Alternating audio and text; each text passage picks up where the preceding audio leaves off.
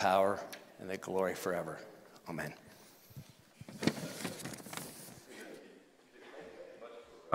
Not just leading us in prayer, but what you were sharing there about your mom, and and that encouragement to pray and not give up, to pray and not give up, right? That's something we all need some encouragement about. Here it is. My clicker here. Has anybody besides me in this room ever felt overwhelmed? Nobody else? Oh, great. I'm glad you all are. You have a lot to teach me then. No. But I think we all have it at some time or another, felt like you're. And I came across this image. This is my poster child for being overwhelmed. This guy here, you know. I mean, yeah, poor fella. I mean, have you ever felt like that? Like there's just this way too much that you're asked to pull than you really can. And sometimes I think we get that way because we've heaped too much into our cart, right? Taking on stuff we shouldn't, or maybe we just let other people pile a lot of stuff onto us that really we shouldn't have let them do, but we don't know how to say no, right? Or as your therapist would tell you, you have poor boundaries, right? But sometimes that's not really the case. Sometimes you just kind of, you're going through life doing what you're supposed to be doing, and it feels, overwhelming. Maybe because of situations like Dick was describing, something going on in your family that's just really, really tough, or maybe it's it's finals week for you students, or like an assignment you get at work that's just way, way over your head. Maybe a situation with your health or with your finances, But at some time or other, I think we all go through situations and even seasons where that's the case. And often the things that we feel really overwhelmed by are really good things, right? Like parents, if you're in the throes of raising kids right now, that can feel pretty overwhelming. But I mean, it's not like you can't do that. It's not like it's not a good thing, right? But it just feels kind of overwhelming. And often it's a matter of timing too. Things that maybe we normally could deal with very easily when you haven't slept, or it's one more thing piled on top of everything else. That can maybe put you over the edge too.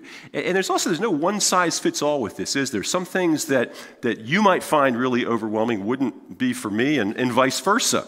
I was thinking about this in relation. Dick was witnessing to. We had a person die in our church this week, and I'm doing the funeral for them, and I do that a lot. I often officiate funerals, and I've had people say to me, "Oh my goodness, I could never do that. That would push me over the edge." Honestly, for me at this point, that's okay. It's not easy, but it's not overwhelming for me. But being responsible for the funeral lunch, that would put me over the edge. I mean, because what's involved in this is you've got to plan, you've got to organize, you've got to shop, cook, serve, get people together to make a meal for like 20, 50, 100 plus grieving people with like 2 or 3 days notice. That would just throw me over the edge. For a long time, the woman from here was responsible for a wonderful lady named Dorothy, and she was doing this into her 90s. And I would, with real fear and trepidation, call her up to tell her that, we had one coming. And fear and trepidation, because to me, this is like this huge deal that it's like I'm asking her to move the Titanic or something, And so I would say, "Hey, Dorothy, how's my favorite person in the whole world?" and she'd kind of sigh and go, "Who died, Bill?" We'll take that, multiply by about 1,000 the stress of planning a funeral dinner, and you've got what Jesus is thrusting on to his disciples here. Matthew chapter 14, let's have at this portion of God's word. When Jesus heard what had happened, he withdrew by boat privately to a solitary place. Hearing of this, the crowds followed him on foot from the towns. When Jesus landed and saw a large crowd, he had compassion on them and healed their sick. As evening approached, the disciples came to him and said, "This is a remote place. It's already getting late. Send the crowds away so they can go to the villages and buy themselves some food." Jesus replied, "They don't need to go away. You give them something to eat." "We have here only 5 loaves of bread and 2 fish," they answered. "Bring them here to me," Jesus said. And he directed the people to sit down on the grass, and taking the 5 loaves and the 2 fish and looking up to heaven, he gave thanks and broke the loaves. Then he gave them to the disciples, and the disciples gave them to the people, and they all ate and were satisfied. And the disciples picked up 12 basketfuls of broken pieces that were left over. And the number of those who ate was about 5,000 men, besides the women and the children. The word of God for the people of God, friends. You know, this is the only miracle besides Jesus' resurrection that all 4 gospel writers tell us about. Interesting. All 4 of them have this one. And in his commentary on Matthew, James Boyce says that this indicates a new kind of a thrust, a new movement in Jesus' ministry that he refers to. He calls it the withdrawal of the king. Because at this point, Jesus, he's more and more trying to pull away from the crowds and very intentionally be spending time with his disciples, with the 12, to be teaching them and preparing them and preparing himself probably too, for his trip back to Jerusalem and in the cross that he knows awaits him there. And when it says here, you know, when Jesus heard what had happened, well, what had happened is, if you read the verses right before that, is he's just gotten the news that John the Baptist has been killed in prison. And Jesus, he loved John. John was his cousin. John was the one who was, you know, preparing the way for him to kind of come and begin his ministry. And so Jesus he's grieving, and he wants to get away, to get away from the pressures of having to be with a lot of, you know, other people for a while and be responsible for them. And I put on the map on here, hopefully to help us kind of get a better picture of what's going on here. Sea of Galilee, it's not really a sea, it's a lake. It's about 13 miles top to bottom, and at the widest point about 7 miles across. And Jesus probably at that point is up here in Capernaum, which for a lot of his ministry was sort of his adopted hometown. And he's probably not going all the way across. He's probably just skirting a corner to try to go. And again, think about if you've ever been to, say, Lake Arthur or that's Moraine or Lake Wilhelm up by Sandy Lake. You know, you can kind of, if you're on the shore, you can sort of see across corners to the other side, right? And unlike those lakes around here, Sea of Galilee, you don't have woods going all down to the shore. So you can pretty easily see where a boat is going. And if you want to, you can sort of walk around or run around and go and meet the boat. And that's apparently what's going on here. And so Jesus, he wants to get away. He wants to kind of decompress, right? But he can't. He can't. And sometimes that's the case with us too, isn't it? You know, you just want to get away from all the stress at work, but you still got to feed your kids. You know, you still got to do your taxes. You still got to be emotionally available to the people that you live with, even though you're feeling pretty stressed out. So it says Jesus had compassion. We'll come back to that. I think that's key. And he healed their sick, and that in itself is pretty amazing, isn't it? If you think about it. But the text doesn't make a big deal of that, probably because, you know, Jesus done this. This is Jesus being Jesus, right? You know, healing sick people is just kind of what he does. But then it really starts to get interesting here. Okay, so healing sick people, that's no big deal. That's par for the course. Jesus has done that a lot before. But now, what are you going to do about this big crowd of people that's starting to get hungry? You know, what are you going to do about that? Well, the disciples, they have their idea of what to do, right? You know, so well, send them away so they can go and, you know, before all the drive-thrus close, right? You know, send them out to the towns and the villages, they can get some food. But Jesus doesn't have any of that, right? He says, no, you give them something to eat. And if you look at, in the Greek, that you, it's in the emphatic position, meaning that's the word you emphasize. You give them something to eat. It's not, you know, go call 458-7900, which all of you know, right? Cafaros. Yeah. Why do I know that? I don't know why I know that, but I know that. But you call 458-7900 and they have them bring a whole bunch of pizzas, right? No, it's not that. You give them something to eat. And at this point, that's when they become, you know, the donkey up in the air, right? Because this is just too much. It's too much. This task is way bigger than our resources, right? Well, we've seen, what Jesus does there to solve the problem. And, I was reading actually a commentary on John's account of this. And it's very interesting because the author of this commentary points out that in John's gospel, one of the big themes is that Jesus is like the new Moses, the new deliverer of God's people. And he points out how, and draws a parallel, he says, when God's people were hungry in the wilderness, that through Moses, God provided food for them. He rained down that manna from the sky, right? And he draws a parallel there. But what's interesting to me is the contrast. Jesus probably could have done that. He could have just food, but he doesn't. He doesn't just feed them himself. He gets his disciples involved, right? Gets them involved being the servers. Now, whenever I've talked to anybody about one of the feeding miracles that we see in the Gospels, I always like to point out how there are some really smart people who write articles and write commentaries on the Bible who will say, well, what really happened here is that when all these people saw the disciples sharing their loaves and fish, they felt, we ought to share our stuff too. So they started pulling out of their pockets and their picnic baskets, all their stuff, and they had a big old potluck there. And the miracle, if you can call it that, would be the miracle of sharing. Now, I know when my kids were growing up in our table, sharing, that would have been a miracle, to see our kids actually sharing, especially the desserts, with each other. It didn't tend to happen. But that's reading a whole lot into this passage, friends. Reading stuff in that's not there. It begins with reading in an assumption that the supernatural is not real, and so miracles can't happen, therefore this one didn't happen, and so we've got to come up with some explanation, and so let's try this one, It's true, of course, that text doesn't tell us how Jesus did this. Doesn't say how in the world he made, a couple of loaves and fish turn into a meal for thousands. Doesn't tell us how that happened, but it's pretty clear that it's saying that is what happened, right? And remember, we're not talking about you or me doing this. We're talking about the person who is God in the flesh doing this, someone who is, by definition, supernatural, and who's been doing supernatural stuff all along through here, right?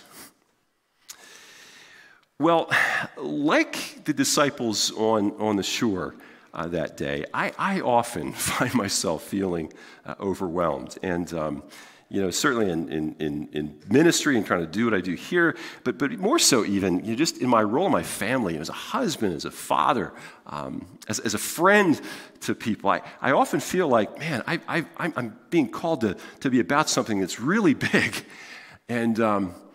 And all I've really got, though, are just sort of a couple loaves and fish worth of talent, energy, and resources to give to it. But even when I feel that way, I really want to make a difference. I want my loaves and fishes to really count for something. And my guess is that's almost all of us, right? We want what we have to be used to really count for something. Even if you're not feeling overwhelmed, you probably want that. Or even feeling underwhelmed, like you're just kind of bored and you're listless, you still, underneath all that, you want to make a difference, right? And I know this probably, sounds kind of grandiose, But what I really want in these terms is I want something transcendent, something supernatural. Like those disciples, their loaves and fish, I want somehow for the little that I can offer to have an impact that's way bigger than what I put into it, The wonderful news, though, friends, is that that's kind of what God delights to do. He delights to take the little that we have and supernaturally, in ways we usually can't anticipate or explain, expands it so it has a way bigger impact than what we put into it. 1938, Otto Hahn is the leader of a team of German physicists that discovers that when you split a uranium atom, that you actually from the two parts get more energy than in the single atom. And if you keep on splitting it, it multiplies exponentially the energy there, right? Actually, I said that this morning, and I said plutonium, and I had a physics teacher come say, it's uranium. Okay. So you got it right here. But that's an extraordinary example from the physical universe, isn't it? The thing is, though, friends, we can all be part of something like that expanding energy impact in terms of interpersonally with others. Like, think about this. Have you ever given a gift to somebody and like the smile on their face and the ways they were blessed was so much bigger than the money and the energy you put into giving that? Or maybe this has happened to you sometime as well, where somebody's smile or their hug or their listening ear just made your whole day, you know? Little thing from them made your whole day, you know? And I think we see some clues in this passage to how it is that we can be part of having this kind of supernatural impact through what we give. Notice again, Jesus landed, he saw the large crowd, he had compassion on them, right? He had compassion on them. You know, when we're overwhelmed, often one of the first things to go is our compassion, right? Because when I feel just really stressed and overwhelmed, it's so easy to focus on me and my stress, my responsibilities, all the busy stuff, all the stuff that I got to do, you know. And being compassionate, though, that has to do with you and me focusing on you, your hurts, your needs, your situation. Now, maybe the disciples' idea of sending the folks off into the villages, maybe that was motivated by compassion. They really wanted to see these people helped. I kind of tend to think it was more like, I don't know what we're going to do, you know. But either way, when Jesus got them involved and said, here, start passing this out, right? Start passing out this food to people. Well, at that point, they were no longer just looking at a crowd. They were not looking at this big administrative problem, you know. They were interfacing personally with hungry people. And if you think about it, this must have taken a long, long time to do as well, right? And I wonder if just doing that and getting involved that way, if that didn't tap into something for them, you know, a way of looking at these people the way Jesus had been looking at them from the get-go, you know, with compassion. If you want to have a bigger impact on your world, ask God to enlarge your heart of compassion, right? Hang out with some people that have more of it than you do. Do the kinds of things compassionate people do. You know, show up at the funeral home, you know, with your neighbor going through chemo. Ask him how he's doing. Look him in the eye and listen for how he responds, right? Or when you're at school, you know, offer to, you know, for that lonely kid or that new kid, ask them to come sit with you and your friends at the lunch table, you know. But again, you know, when you're, ask God to enlarge your heart of compassion.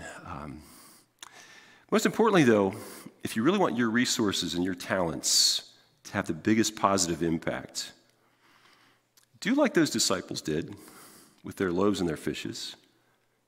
Give them to the Lord and let him use them in the ways that he wants to do that. So what does that really mean, though? And what's that look like? Well, first of all, it means getting to know Jesus as you read and reflect on and meditate upon what he's about as you see him in the pages of Scripture. You know, what's he like? What's important to him? What kind of people does he especially, you know, gravitate towards? And then day by day saying, okay, Lord, this is what I want to be about too.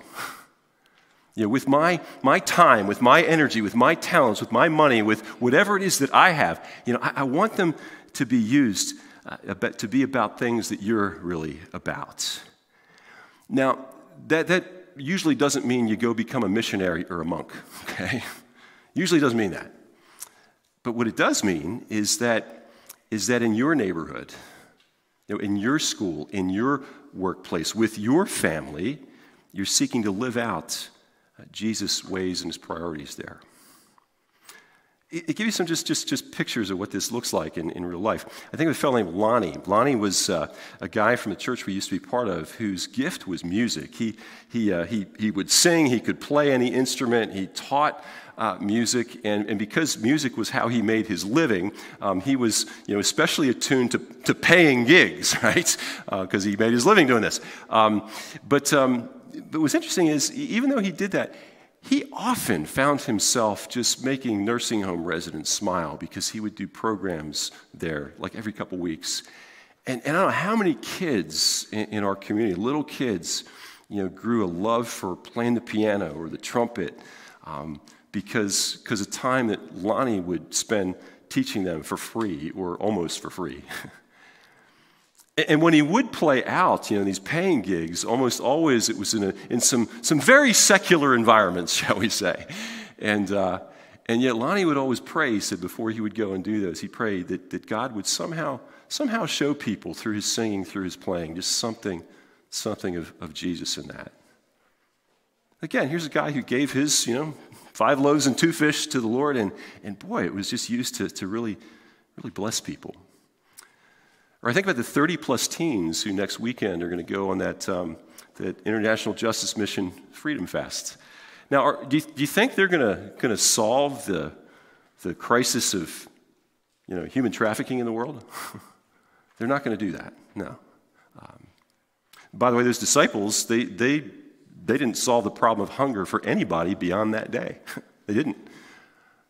But what they did that day, what they gave that day, made a huge difference. And I really do believe that with these students, the prayers that they're going to pray, especially more intensely the hungrier they get through the time of fasting, the funds that they're going to raise, it is going to somehow make a difference in the life of at least somebody, and probably several somebodies who right now are just caught up in that evil web that is human trafficking. A huge difference, friends, that's going to continue long after any of these students have remembered how it felt to be that hungry, for a few hours. Right? What if, though, you feel like, man, I don't even have 5 loaves and 2 fish. All I got is no energy. All I got is a broken heart. All I've got is a boatload of just anger and sadness because of all the brokenness that I see all around me in the world and in my own life. Well, friend, give even these things to the Lord and see how he can multiply these things that to us just seem pretty sad and useless. William Booth, he was angry, he was deeply saddened by the poverty and the alcoholism he saw in the slums of London. So what did he do? He started the Salvation Army. Young lady that grew up coming to youth group here in this church, tragedy, her toddler died in an accident. She started a ministry that today ministers to a ton of grieving moms and dads. You give what you have. No matter how small, how seemingly useless, give what you have to the Lord and see if he doesn't use it, see if he doesn't use you, to impact the world in ways you never would have imagined. One last thing on here, and it's not anything for us to do, it's just something for us to kind of to see, to believe, and to really rejoice in. And that is, the cynical side of me, when I read a passage like this, I think, what was really accomplished here? All those people are going to be hungry the next day, right? They're not going to be hungry again. And you think about it, every person Jesus ever healed, they eventually got sick and died of something else, didn't they? So what's really accomplished there, right? What's really accomplished? Well, in John's gospel, it's interesting. Right after he talks about this feeding miracle, Jesus, he says this. He says, I'm the bread of life. The one who comes to me will never go hungry. And then at the end of that paragraph, he says, my Father's will is that everyone who looks to the Son and believes in him shall have eternal life, and I will raise him up at the last day. And while it's most explicit there in John's gospel, I suspect the reason why all 4 gospel writers remembered and recorded this is because it is a demonstration of God's power and God's authority in the person of Jesus to someday not only slake our physical hunger, okay, but to satisfy the deepest hungers of our hearts. For justice, for mercy, to see sin and suffering totally done away with, for unconditional love, to see these hungers satisfied just completely and forever. Well, friends, the reason